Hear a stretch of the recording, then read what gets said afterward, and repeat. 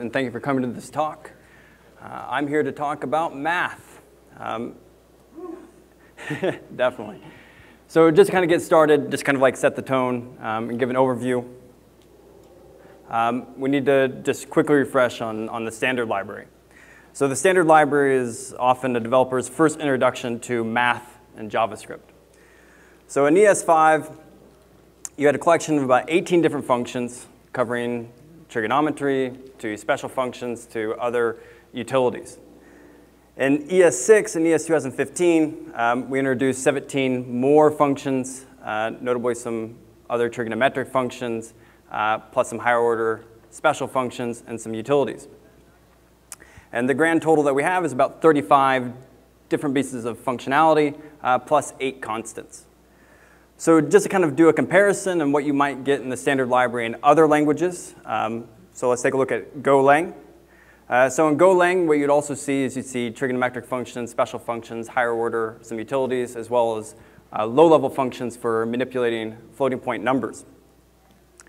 In total, Golang has 54 different functions in its standard math library, plus 8 different PRNGs, so to create pseudo-random numbers, plus support for 64-bit complex numbers, 128-bit complex numbers, and big int, big float for doing for supporting applications in cryptography as well as arbitrary precision arithmetic. So you might be asking, like, so what? Why do we care about Golang having a bigger standard library than JavaScript? 2 points. One is that JavaScript, for being a 20-plus-year-old language, is still quite deficient in terms of its standard library in terms of math. It still has quite a ways to go. The second reason is that these functions that you get out of a standard math library are quite critical. They're fundamental building blocks to doing any kind of higher level math, like machine learning or statistics or any kind of numeric computing. And it's really critical that these standard math functions are accurate and they're performant, because if they're not accurate, those errors propagate to downstream consumers. Such that if you have a small error in one of your functions, let's say calculating the power of the exponential, you'll do some machine learning algorithms, you'll find out that your results significantly deviate from your expectations. And this can all be traced back to these low-level primitive standard math functions. So it's really critical that we get these things right, because errors matter. So speaking of errors, let's talk about some bugs that we find in V8. And to kind of like set the stage in terms of V8 and Node, just as a refresher, as a reminder, every version of Node is associated with a particular version of V8. The versions can fluctuate a little bit depending on what version of Node you have, but by and large, there's a major version of V8 associated with Node. And why this is important is because, take for example, Node v4, which has an end of life in 2018. Well, by that point, its associated version of V8 will be nearly 2 years old. So if during the interim there have been any bug fixes or fixes in terms of accuracy and precision, those older LTS versions of Node will not benefit from those fixes, right? So even if everything in the most modern version of V8 is up to date and good, there are still older versions of V8 that will be out there. And that's the thing, is that versions of V8 have a relatively long lifespan in the Node community. And you need to be aware of this. And what this means is that old bugs in V8 are still bugs, because people will encounter them on their everyday applications. So in terms of particulars, if we go back all the way to Node 0.10, math sine and cosine are not accurate. You can get back values of the wrong sign and also the wrong magnitude. Going forward, nans. Most people think that there's only like one nan in JavaScript. And by the specification, yes. However, in the underlying implementations, you can get distinguishable nans. And you can actually see this if you put nans into typed arrays and you actually look at the underlying bit sequences, which we can do here by overlaying an int32 array. And we see that actually the underlying bit sequences are different. And this is because nans are not canonicalized on write in terms of performance, but they are on read. So if you're doing some kind of low-level float manipulation, you need to be aware that the underlying bits of nans in JavaScript may not be what you think they are, right? And this is not necessarily a bug. Having distinguishable nans is actually a good thing, at least in my opinion, because it gets JavaScript a little bit closer to the IEEE 754 floating point spec. However, if you're not aware of it, it can lead to subtle bugs in your applications. I put a star next to 0.10 because it just so happens that on certain Windows systems, you can manipulate the bits of a nan and a typed array, and you can generate a nan which equals itself. So another implementation that's not accurate is MathPow. Here we're just doing 10 to the 308, and we don't get back 10 to the 308. And that's a difference of about 3 ULP, which is greater than the specification says for 1 ULP. And the reason is because V8 uses a fast algorithm for integer inputs. And if you were to kind of log the values at each iteration, you'd see that on the 3rd iteration, we start accumulating errors. And this leads to significant deviations in the final output for integer inputs. I know because I end up having to fix bugs related to this. And maybe you're thinking, okay, well, maybe some of the older things are a little bit off, but what about some of the newer stuff like ES 2015, ES6 functions, like hyperbolic arctangent? Unfortunately, from 0.12 up to version 6, they're inaccurate, as well as hyperbolic arc cosine, inaccurate. And then finally, hyperbolic arc sine is also inaccurate. And if you look at the example, it's not particularly accurate for small values and large values. And the reason is if we look at the algorithm that is used for math for hyperbolic arc sine, we see that for small inputs, we end up doing, you multiply a small input by itself, well, that gives you an even smaller input. 1 plus something that's negligible is just 1, so you start to underflow. And if you have a large input, well, a large value, like 10 to the 200 times itself, overflows to infinity. So it's not going to handle, it basically treats all values as the same when a more accurate algorithm would actually treat values differently based on magnitude. So this is an implementation out of FDlibm, which is part of like SunOS, the libm family of math functions. And we notice that for small values, we apply one approximation. For larger values, we apply another, and then so on and so forth. And this allows us to increase our precision and our accuracy. Math exponential is also inaccurate. In this case, it's off by 26 ULP, units in the last place. And this becomes even more apparent when you actually look at a plot comparing math EXP compared to a reference implementation. And we see that in 0.10, we're not too far off. But once you get, there's a change in V8 between 0.10 and 0.12, such that the implementation is actually quite far off from the reference implementation. So we see it in 0.12 all the way up through version 6. Once you get to V7, things are remedied, right? But this is a big problem, right? Because calculating e to the x is fundamental in many different applications. So if you're trying to have high precision results in your numeric computing library, well, you're going to have to contend with this.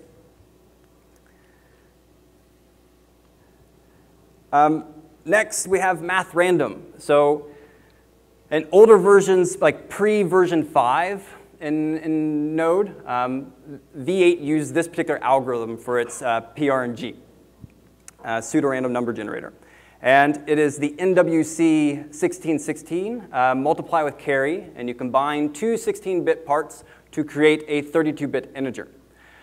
There's a number of issues that are wrong with this PRNG. One is that it has a relatively small period. Two, it basically fails most statistical tests for evaluating PRNGs. And then three, it's subject to poor initial seed states that even shorten the life of the PRNG even more. So it's just been kind of like not a good thing. And in fact, the original author of this PRNG way back in the day, like a couple weeks later, came out with a new edition that used an XOR. Suffice it to say, it's not a good one. And this comes back to bite people when they actually try to use it in production. So if anyone has followed along with the Bettable story, which was quite public a year or so ago, basically what they were trying to do is they were trying to create unique IDs that were going to propagate throughout their system. And how they were going to do that, they had like 64 characters, and they said, all right, we're going to create a unique ID that's 22 characters in length. If we have a good PRNG, that should give us about 2 to the 132 different unique IDs. All right, possibility of collision is pretty small. However, the PRNG that you saw before, the higher order bits are basically controlled by only 16 bits. which effectively reduces the cycle length. So what actually ends up happening is that you only get 2 to the 30 unique values, which means that your probability of collision is much, much greater, right? And this is actually what they found out in production. Because of a poor random number generator, they had a whole bunch of duplicate IDs flooding through their system. That's not a good thing. And just to kind of bring home this point that the PRNG was not particularly good, on the left is a plot of random values produced by this PRNG. And as we see, there's actually quite a bit of structure in the image compared to the right-hand image, which is when V8 went to an XOR shift, which gives the appearance of being much more random. And that's kind of a hallmark of a good PRNG, is that it needs to give the appearance of being random. And unfortunately, the one on the left doesn't really do that. So that's V8 in math right now, right? Is that across the different implementations, you have very inconsistent results. You have a lack of precision. And this isn't to say that the V8 team hasn't worked to fix this, right? In the most recent version of V8, like, they've been working hard to standardize all their math implementations, et cetera. And this isn't V8 specific, right? This happens in SpiderMonkey. I haven't really evaluated in Chakra. I'm sure they've done amazing stuff. But there are bugs elsewhere, right? And part of it is it's not just like there are bugs, but another reason why math in V8 is broken is because it's broken really at the standards and the implementation level, right? At just JavaScript as a language. Not to rain on JavaScript's parade, but there's a lot of work that we need to do. And there are basically 10 reasons why, at the specification level, it's a little bit broken. First is that it's underspecified. If you read ECMA 262, you will see that they don't mandate a precision. They recommend one UOP, but it's not required. And they don't recommend a particular implementation, which means that, and traditionally, browser vendors and those implementing the spec have been able to choose and favor speed over precision, which is OK for certain applications, but certainly not for numeric computing. And this is really evident when you start looking at cross-browser, and you can basically just think about cross-environment variability, in the sense that you have no guarantees what implementation you are actually using when you go deploy your application somewhere, whether it's in the browser or on a certain Node version. There's no single code base, right? It's not like an R or a Julia or a Python where there's like one source of truth. Because of all the different browser vendors and the different implementers, you have many sources of truth. And that's hard if you want to push the agenda forward of math and JavaScript. Another reason is versioning, right? I could basically reboot my computer now and restart Chrome, and I can't guarantee that the version of math sign is the same one I started with, right? This notion of evergreen browsers is good, but it also comes with some downsides. Notably, I have no choice. Like, I don't have any decision. It's a black box in terms of what implementation I am given when. And that's an issue, because that makes it hard to do reproducible numeric computing, and it also affects portability. The next thing is required shims. Well, if you need to smooth out all these inconsistencies in browser behavior and also in Node, and you always having to push this down and use these things, it kind of begs the question why you need a native implementation to begin with, because you're already having to use third-party code. Another issue is globals. The fact of the matter is JavaScript traditionally has been kind of a hostile environment. People always think they have a better implementation. They're overriding globals. You really have no guarantee that what you're using is the right thing. You can't guarantee that when I put my application along with someone else's code, they haven't overridden MathPow in favor of some like fast implementation rather than a more precise implementation. And that's an issue. Another one is testing, is that the spec doesn't mandate any particular testing, right? And if you look traditionally at math implementations in JavaScript by the different implementers and vendors, testing has been a bit wanting, yeah? And because they're not really comparing against like standard implementations, like you should. If you really want to be thorough, you need to be testing against like, let's say, Boost or Cephis or FDLibM or something else. You really need to be rigorous about your testing, or else you're going to have bugs. And that's been kind of the history of math in JavaScript. Next is that there are no golden algorithms. People think that we can solve the math problem just by finding that one unique algorithm. There is no unique golden algorithm, right? People will commonly say that, okay, we need to use PCG, which is a particular type of PRNG, random number generator for JavaScript. But the fact of the matter is, one random number generators are going to cut it. When you want to do serious numeric computing, you need to have multiple different generators to make sure that what you're doing is not an artifact of the generator itself. So it's not like we fix it by just fixing the spec. There's a much bigger issue that's fundamental at the language level. Next is this time scale. In order to go from specification to implementation, it takes years, right?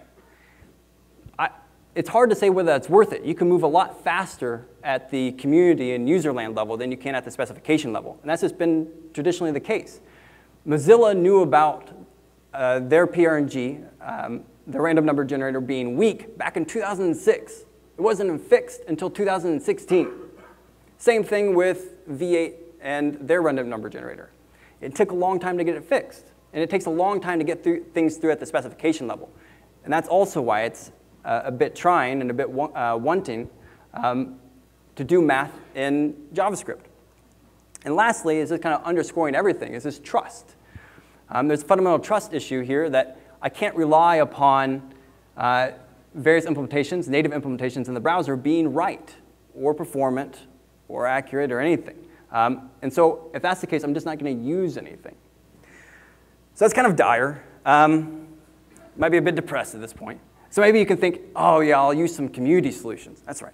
Maybe the answer here is that I'll use polyfills and ponyfills and shims and shams, and we'll be good. We'll just patch over everything. It's great. So let's look at one. This is a polyfill for hyperbolic arc sine. If this code looks familiar, it should, because it's the exact same implementation that we saw before.